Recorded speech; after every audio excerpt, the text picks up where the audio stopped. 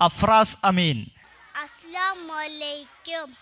ബഹുമാനപ്പെട്ട ഉസ്താദുമാരെ, രക്ഷിതാക്കളെ, സ്നേഹം നിറഞ്ഞ കൂട്ടുകാരെ, ഖൈബർ യുദ്ധത്തിൻ്റെ കുറിച്ച് നിങ്ങൾ കേട്ടിട്ടില്ലേ? അത് മുസ്ലിങ്ങൾ വിജയിച്ചു.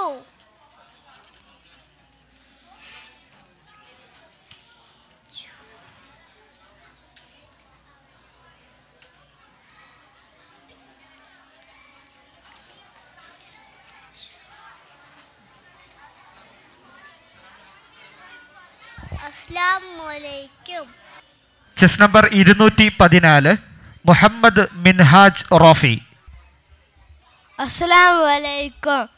ബഹുമാനപ്പെട്ട ഉസ്താദുമാരെ, സ്നേഹം നിറഞ്ഞ കൂട്ടുകാരെ, ഞാൻ നിങ്ങൾക്കൊരു കഥ പറഞ്ഞു തരാം.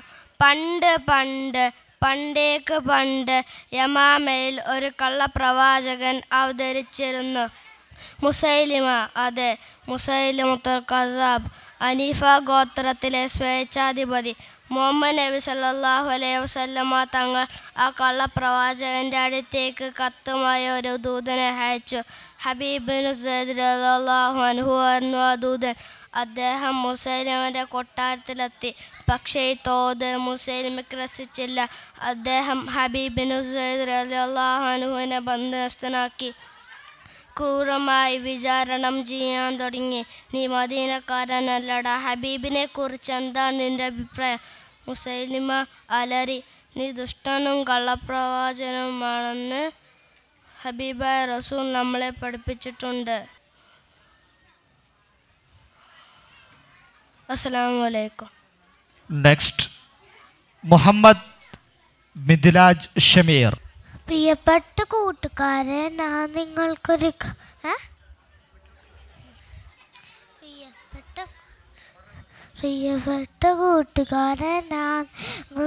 കഥ പറഞ്ഞുതരാം. കഥയില്ലാട്ടോ, ഉണ്ടായ സംഭവമാണ്. 3-ാം കളി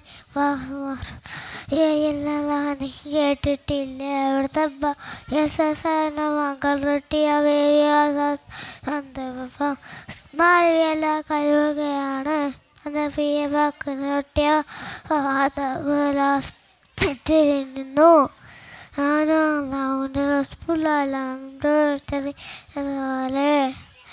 അതുപോലെ പഴയ പോലെ സ്നേഹമോ ഇല്ല ഒരിക്കലുണ്ടാ സാധന.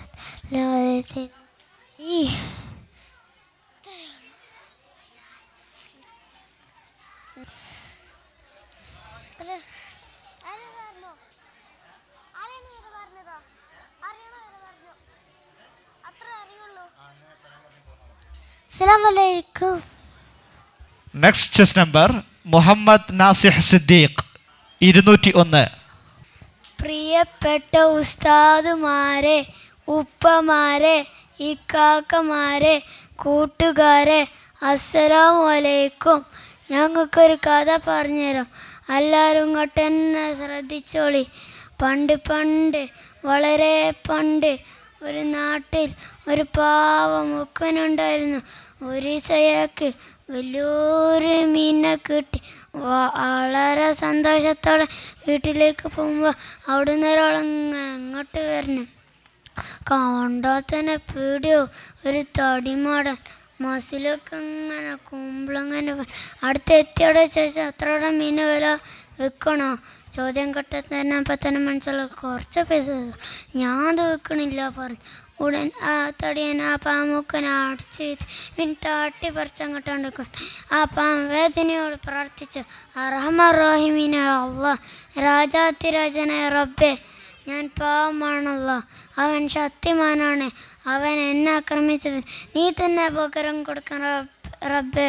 തട്ടിപ്പറിച്ച മീനും കൊണ്ട് അയാൾ വീട്ടിലെത്തി. പെണ്ണുങ്ങളോട് പാകം ചെയ്യാൻ വേണ്ടി പറഞ്ഞു. പെണ്ണുങ്ങൾ മീനും തലയും പാലൊക്കെ വെട്ടി ഒഴിവാക്കി പീസാക്കി ഉപ്പും മുളകും മസാലയൊക്കെ ഇട്ട് കിളിമ്പി കരിച്ച് പൊരിച്ചാണ് കൊണ്ടുവച്ചു. അവള് പുതിയപ്പളം പുതിയ അവളിൻ്റെ അപ്പുറത്ത് ഇപ്പുറത്ത് ഇരുന്നു. നല്ല പുളിങ്ങ എന്താ ടേസ്റ്റ്, നല്ല മീനും കൂട്ടി ചോറിൻ്റെ ഉരുളങ്ങനെ ആനക്ക് ഗോരോചനെ കൊടുക്കണ പോലെ വെട്ടി മുണുങ്ങ മുപ്പര് അതിൻ്റെ കൂടെ കൈൻ്റെ വിരലിന് മീൻ്റെ മുള്ളങ്ങോട്ട് കുത്തി. അതെൻ്റെ എൻ്റെ കയ്യോ അയാൾ ആർത്തുളിച്ചു.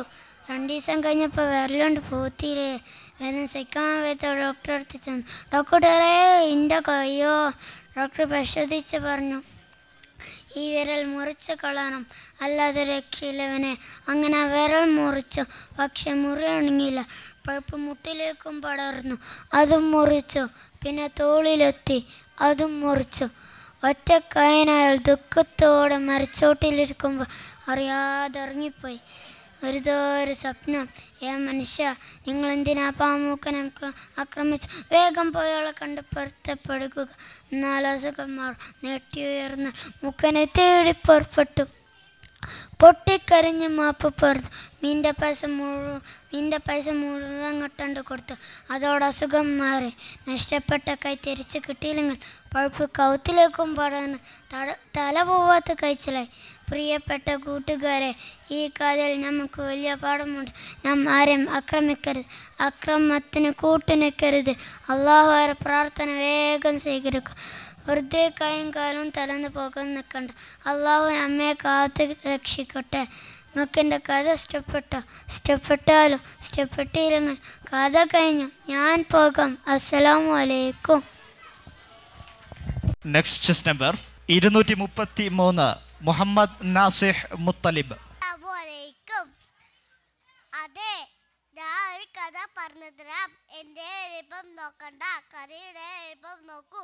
പെരുന്നാൾ ദിനം നബി സല്ലല്ലാഹു അലൈഹി വസല്ലമ ഒരു വലിയ അരികിലൂടെ നടന്നു പോവുകയായിരുന്നു. അപ്പോൾ ഒരു കുട്ടി വിഷമിച്ചിരിക്കുന്നതായി നബി സല്ലല്ലാഹു അലൈഹി വസല്ലമയുടെ ശ്രദ്ധയിൽപ്പെട്ടു. നബി സല്ലല്ലാഹു അലൈഹി വസല്ലമ കാര്യം അന്വേഷിച്ചു. ആ കുട്ടി പറഞ്ഞു, എനിക്ക് വാപ്പയും ഉമ്മയുമില്ല, ഞാൻ അനാഥ കുട്ടിയാ. അപ്പോൾ നബി സല്ലല്ലാഹു അലൈഹി വസല്ലമക്ക് വിഷമം തോന്നി. ആ കുട്ടിയെടുത്ത് നബി സല്ലല്ലാഹു അലൈഹി വസല്ലമ വീട്ടിൽ കൊണ്ടുപോയി വയറു നിറയെ ഭക്ഷണവും വസ്ത്രവും നൽകി. എനിക്ക് പറഞ്ഞു, ആയിഷ ഉമ്മയും ഞാൻ നിന്റെ വാപ്പയും. ആ കുട്ടിക്ക് പരിച്ച് സന്തോഷമായി. ഇതാണ് സുഹൃത്തുക്കളെ നമ്മുടെ നബിയുടെ സ്നേഹം. എൻ്റെ കഥ എല്ലാവർക്കും ഇഷ്ടപ്പെട്ടു എന്ന് കരുതുന്നു. അസ്സലാമു അലൈക്കും. Next chess number 216 ഫൗസ് Muhammad Naufal. ബഹുമാനിയായ ഉസ്താദുമാരെ, രക്ഷിതാക്കളെ, കൂട്ടുകാരെ, അസ്സലാമു അലൈക്കും. ഇന്ന് നബി സല്ലല്ലാഹു അലൈഹി വസല്ലമയുടെ കഥ പറയാം. അനസ് റളിയല്ലാഹു പറഞ്ഞു, ഒരു ദിവസം നബി സല്ലല്ലാഹു അലൈഹി വസല്ലമയുടെ കൊടുത്ത് ഒരു സ്ഥലത്ത് പോവാൻ. അപ്പോൾ ഒരു യാത്ര പുറപ്പെട്ടു. മദീനയിൽ ഒരു സ്ഥലത്തെത്തി. വെള്ളമോ ഭക്ഷണമോ ഒന്നുമില്ല. നിസ്കാരം സമയമായപ്പോൾ ദുർഗം വെള്ളമോ ഇല്ല. ആരോ നബി സല്ലല്ലാഹു അലൈഹി വസല്ലമയുടെ ചെന്നോക്കിയപ്പോൾ നബി സല്ലല്ലാഹു അലൈഹി വസല്ലം പറഞ്ഞു, ഒരു പാത്രം എടുത്ത് കൊണ്ടുവരാൻ പറഞ്ഞു. പാത്രം എടുത്ത് കൊടുത്തു. നബി സല്ലല്ലാഹു അലൈഹി വസല്ലം അത് കൈയിട്ടു. എന്താ മന്ദിച്ചപ്പോൾ വെള്ളം പൊന്തി വന്നു. ഇത് കണ്ടിട്ട് എല്ലാവരും നെട്ടിപ്പോയി. എല്ലാവരും എതിർത്ത് കഴിഞ്ഞപ്പോൾ കൈ പൊന്തിച്ചപ്പോൾ വെള്ളം നിന്നു. കണ്ടിയിലും കൂട്ടുകാരൻ നബി സല്ലല്ലാഹു അലൈഹി വസല്ലം. അസ്സലാമു അലൈക്കും. പ്രൈമറി കഥ പറയൽ മത്സരം അവസാനിച്ചിരിക്കുന്നു. വേദിയിൽ ഇനിയൊരു പ്രസംഗം. നസീഹ്. ബഹുമാനപ്പെട്ട ഉസ്താദുമാരെ, മാതാപിതാക്കളെ, കൂട്ടുകാരെ, അസ്സലാമു അലൈക്കും. ഞാനൊരു കൊച്ചു കഥ പറഞ്ഞു തരാം. ഒരു ദിവസം സഹാബാക്കൾ നബിയുടെ കൂടെ തക്ബീർ ചൊല്ലി പള്ളിയിലേക്ക് പോവുമായിരുന്നു. പെട്ടെന്നാണ് നബി ആ കാഴ്ച കണ്ടത്. അങ്ങ് ദൂരെ കുട്ടി ഇരുന്നു കരയുന്നു. നബി അവനോട് ചോദിച്ചു, എന്താ മോനെ നീ കരുതുന്നത്? അവൻ പറഞ്ഞു, പെരുന്നാൾ സമാജിക്ക് ഡ്രസ്സ് വാങ്ങിത്തരാൻ ആരുമില്ലാത്തതുകൊണ്ടാണ്, അതുകൊണ്ടാണ് ഞാൻ കരുതുന്നത്. നബി കുട്ടിനെ വീട്ടിലേക്ക് കൂട്ടിക്കൊണ്ടു പോയി വസ്ത്രം അണിയിച്ചു. എന്നിട്ട് പറഞ്ഞു നബി, നീ ഇന്ന് മുതൽ ആരുമില്ലാത്തവനല്ല, ഞാനാണ് നിൻ്റെ ഉപ്പ, ആശ നിൻ്റെ ഉമ്മ. നോക്കൂട്ടുകാരെ, നമ്മുടെ കാരുണ്യം. അസ്സലാമു സാമിൽ സുബൈർ, ചെസ് നമ്പർ 212. അസ്സലാമലൈക്കും. പ്രിയപ്പെട്ട കൂട്ടുകാരെ, നിങ്ങൾ തലത്ത് ബിനു ബറാ റളിയല്ലാഹുവിനെ കുറിച്ച് കേട്ടിട്ടുണ്ടോ? അസ്സലാമലൈക്കും. വേദിയിൽ ഒരു ഗാനം, റയ്യാൻ താനൂർ. അസ്സലാമു അലൈക്കും. ഓതുക ഓതുക കുട്ടികളെ, ഖുർആൻ ഓതുക കുട്ടികളെ, നേടുക നേടുക കുട്ടികളെ, വിജയം നേടുക കുട്ടികളെ. അല്ലാഹു തന്ന കിതാബാണ്, റബ്ബിൻ പുണ്യകലാമാണ്, നീനിൻ നിയമവിളക്കാണ്, ഖുർആൻ നമ്മുടെ സ്വത്താണ്. അസ്സലാമു അലൈക്കും. വേദിയിൽ ഒരു ഗാനം, ഫാസിൽ. അസ്സലാമലൈക്കും. Every night and every day, every night and every day, never forget to say La ilaha illallah. Never forget to say La ilaha illallah. When you're walking down the street and you see the clouds in the sky, praise Him and always repeat the name of the Most High, and say with every heartbeat La ilaha illallah, and say with every heartbeat La ilaha illallah. Every night and every day, every night and every day, never forget to say La ilaha illallah. Never forget to say La ilaha illallah. Matter where you are or what you do, remember Allah is watching over you. He's the light of the heavens and earth. He's the first and He is the last. Obey Him and always say La ilaha illallah. Obey Him and always say La ilaha illallah.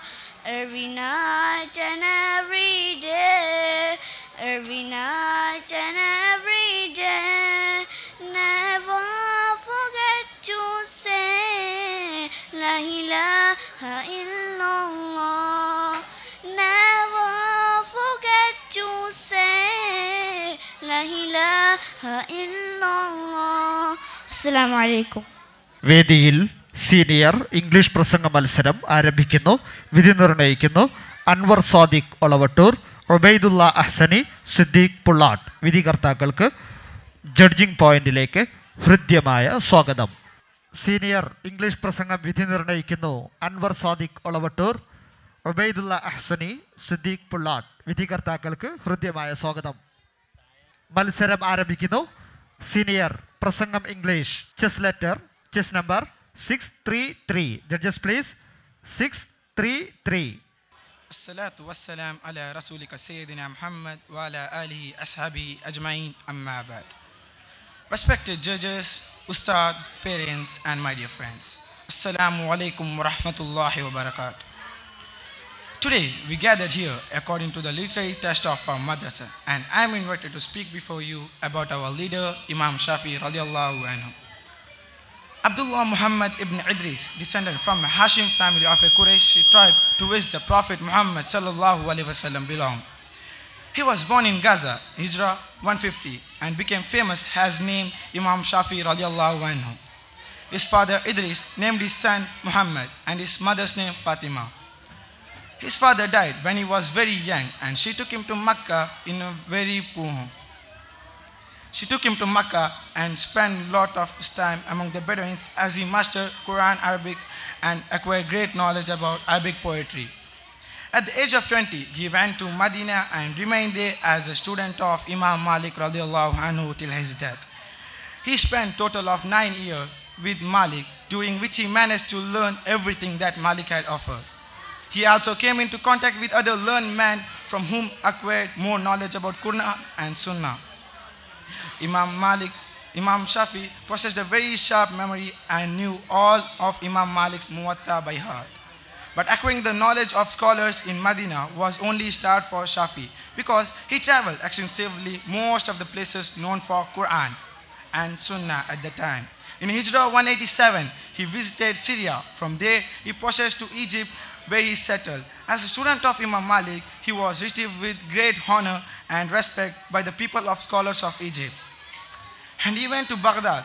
From there, he was surrounded by a large number of people from whom they were eager to acquire knowledge of faith and Quran, and practice Quran and Islam from him. One important student there was Ahmad ibn Hanbal radiallahu anhu. But Prophet Muhammad sallallahu alaihi wasallam also said about him that Alimu Qurayshin yamla'ul tibaq al-arla ilma. A Qurayshi scholar will fill the world with this knowledge. Anyhow, he became the one of the Imam of Madhab and world's best scholar. I'm concluding my speech. Wa akhir da'wana anil hamdulillahi rabbil alameen. Assalamu alaikum. Judges, please. Next letter 622. 622. Assalamu alaikum wa rahmatullahi wa barakatuh. Respected teachers, parents, and my dear friends. In this occasion, I would like to speak on the topic, the importance of education. Education plays a great role in everyone's life. Getting proper education is very necessary to get success and happy life. Just like food is necessary for a healthy body. It develops the personality of the people, provides physical and mental standard. It promotes the feeling of physical, mental, and social well-being by providing a better life. Good education is constructive in nature, which constructs our future forever. It provides us a lot of confidence. It provides a lot of confidence and giving us a bulk of knowledge in every field. It's a single and vital way to success as well as the personal growth. Prophet Muhammad ﷺ said that if anyone travels in the path of knowledge, Allah will open a path for him to a paradise. The more knowledge we get, we grow and develop more in the life. Being well educated never only means to earn certificates and salaries from recognized and reputed companies. However, it also means to be good and social person in the life. The first purpose of getting good education is being good citizen and then being successful in personal and professional life. We are incomplete without good education because education makes us a right thinker and a right decision maker. In such a competitive world, education has become necessity for human beings out of food, cloth and shelter. It is able to provide solution to all problems. It provides an awareness about corruption, terrorism and other social issues among us. Education is the most important tool of us, inner and outer strength to a person. May Allah grant us knowledge. I am concluding my speech. Assalamu alaikum. Next letter 632. Assalamu alaikum wa rahmatullahi wa barakatuh. Assalatu wassalamu ala rasulika sayyidina Muhammad wa ala alihi wa ashabihi ajma'in, amma ba'd. Respected judges, teachers and audience, I would like to talk with you about Salah. Prayer is a conversation of men to Allah. So we have to enter in prayer with the recreation and pines. First of all, remind himself and others to Salah with adhan and ikama, and turn against something like wall or pillar. Actions of Salah are mainly 3 types: qalbi, qawli, fi'li. Intention, oral chanting and doings. Qalbi is intention to do prayer and clarify which prayer like luhar or witr, etc. And discriminate is it compulsory or optional salah. It should be in the same spot of takbiratul ihram. But in optional common prayer, I am praying is enough as in niyyah. Revealing ada or kala is also appreciated as like number of rak'ah, adding to Allah and pronouncing what He intended. To be in Arabic, to hear himself, beware of mistakes, and continuity of verses are required in oral chanting. Keeping order of Fatiha is also compulsory. Fal fi'li has 14 elements: standing, ruku, restanding, sujud, etc. Praying in Jama'at is better than that of single with 27 degrees.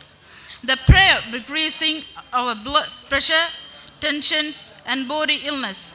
Every parts of our body are participating in Salah. I conclude my speech by saying that Salah is very important and I request every Muslims to perform it. Assalamu alaikum wa rahmatullahi wa barakatuh. Senior English Prasanga Malsaram Tudurunu. Next letter 644. Respected dignitaries of the dais and my dear friends, a very warm good afternoon. Assalamu alaikum wa rahmatullahi wa barakatuh to one and all. It's me says for him with a speech on Imam Ahmad al-Bukhari radiallahu anhu. Imam Abu Abdullah Muhammad bin Ismail al-Mughira al-Bukhari radiallahu anhu was born on 13th of Shawwal 194 after Hijri in Bukhara, a town in the eastern part of Turkestan. His father died while he was still in his infancy, and his upbringing was entirely left to his mother, who looked after his health and education very carefully and spared nothing in order to provide him with the best education. Caught in the early life, Imam Bukhari's intellectual qualities became noticeable. He had a great piety and an extremely good memory and devotion to his learning. It is said that while he was still in his teens, he knew by heart 70,000 sayings of the Holy Prophet, peace be upon him. At the age of 16, he went to Mecca with his mother and enjoyed his stay in the holy city so much that he decided to prolong his visit in order to benefit from the great company of Muslim scholars who were always to be found there. At the age of 18, he wrote his first book on the subject, the Prophet's Companion and the Immediate Successors, and later a book on history called Al-Tariq Al-Kabir. Imam Bukhari was very interested in history and the sayings of the Holy Prophet. He sought the company of great Muslim scholars in order to learn and discuss the hadiths of the Holy Prophet. He visited various countries, traveling to Baghdad, Basra, Cairo, Mecca, Medina, Damascus, etc. In his stay in Baghdad, he frequently held discussions with Imam Ahmad al-Hanbal, the founder of Hanbali School of Law. During all these travels, Imam Bukhari had one aim: to gather as much knowledge as possible and to make a collection of holy traditions of the Holy Prophet. He wrote profusely all the time. He once said that, I have written about 1,800 people and each of them had a saying of the Holy Prophet, and they passed the truthfulness of the Imam Bukhari. The Imam possessed one of the most amazing memory, and his contribution to the science of hadith remained unequaled. He wrote several books on the hadiths of the Holy Prophet, but in his book Al-Jami al-Sahih, he wrote all the sayings of the Prophet, which he found to be genuine after a thorough examination and scrutiny. He spent 16 years in the research of the hadith, and in that 16 years, he examined more than 60,000 sayings, and in which he selected some 7,275 sayings which have passed this truthfulness. Imam Bukhari was extremely charitable in his remarks and opinions about men and scholars. Seldom did he brand the reporter of a false or inaccurate hadith as a liar or forger, but simply called him untrustworthy. His popularity inspired jealousy in the hearts of reactionary ulama of his time, and he was banished from the land, the born place of birth, by the governor of the Bukhara as a result of intrigues in his name. By that, I conclude my words. Thank you for listening. Have a blessed day. Assalamu alaikum wa rahmatullahi wa barakatuh. Senior English Prasangam Tudurunu. Next and last letter 646. Bismillahirrahmanirrahim. Assalatu wassalamu ala ashrafil makhluqin amma ba'd. Respected chairman, judges, teachers, parents and my dear brothers and sisters, Assalamu alaikum wa rahmatullah. Today I am going to speak about Imam Abu Hanifa. Numan bin Thabit ibn Zawti is a well-known person in Islamic history as Imam Abu Hanifa and Imam Azam. He was the son of a Persian merchant. He was born in Kufa at Iraq in the year 80 after Hijrah. At the age of 20, he turned his intentions towards the pursuit of advancing his Islamic knowledge. Later, he joined his father's business, wherein he showed scrupulous honesty and fairness. Imam Abu Hanifa is reputed to have performed 50 Hajj. Imam Abu Hanifa radiallahu anhu is a tabi'. A tabi' is a one person who saw and benefited from at least one sahabi. Imam Abu Hanifa is benefited from nearly 4,000 sheikhs. After joining his father's business, once he had sold a consignment of silk cloth, but forgot to mention a slight defect to the customers.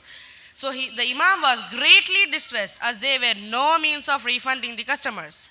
So immediately he ordered the entire proceeds of the sale, that is 30,000 dirhams, to be given in charity. He was also the first Imam to arrange all the subject of Islamic law systematically. His important work is the Kitab al-Asa, which was compiled by his students Imam Abu Yusuf and Imam Muhammad. Al-Mansur, the Banu Abbas Khalifa of the Muslim Empire at Baghdad, offered Imam Sahib to be the chief Qasi of the state, but the Imam declined to accept the post and chose to remain independent. Incensed by this reply, Al-Mansur charged the Imam with contempt and had him arrested and locked in prison. Even in prison, the Imam continued to teach whoever were permitted to come to him. Realizing that the end was near, the Imam prostrated in prayer and passed away at prison in this condition in the month of Rajab in the year 150 after Hijrah. The news of his death soon spread throughout Baghdad. I am concluding my speech. Assalamu alaikum. Sub-junior boys single song. Judges please note. Vediyil chess number 412. Assalamu alaikum. റസൂലിൻ്റെ നാമം കേട്ടു സ്വലാത്തുകൾ ഞാനുരവിട്ടു ഹബീബിൻ്റെ കാലം ഓർത്തു പിറക്കാത്ത വിഹൃത തീർത്തു കനിവേകിടണേ സെയ്തി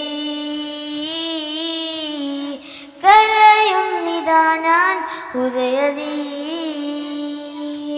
റസൂലിൻ്റെ നാമം കേട്ടു സ്വലാത്തുകൾ ഞാനുരവിട്ടു ഹബീബിൻ്റെ കാലം ഓർത്തു പിറക്കാത്ത വിഹൃത തീർത്തു കനിവേകിടണേ സെയ്തി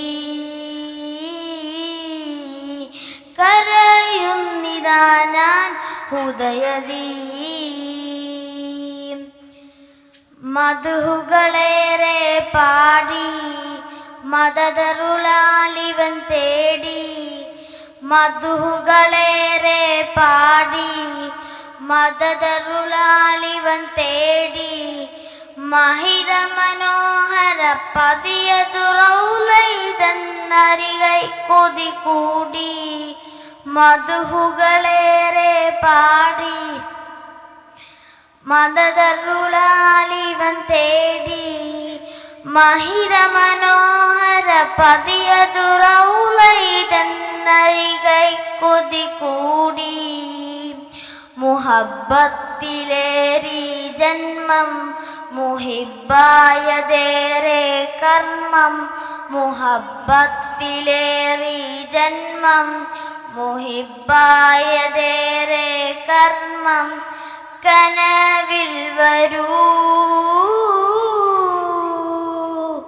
റസൂലിൻ്റെ നാമം കേട്ടു സ്വലാത്തുകൾ ഞാനുരവിട്ടു ഹബീബിൻ്റെ കാലം ഓർത്തു പിറക്കാത്ത വിഹൃത തീർത്തു കനിവേകിടണേ സെയ്തി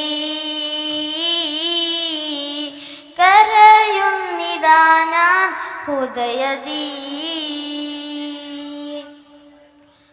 പാതകളേറെ നടന്നു പാപിമനം ഉരുകുന്നു പാതകളേറെ നടന്നു പാപിമനം ഒഴുകുന്നു പാമരനഭയം തീർത്ത് ഹബീബിൻ തീരമിലനയാൻ വന്നു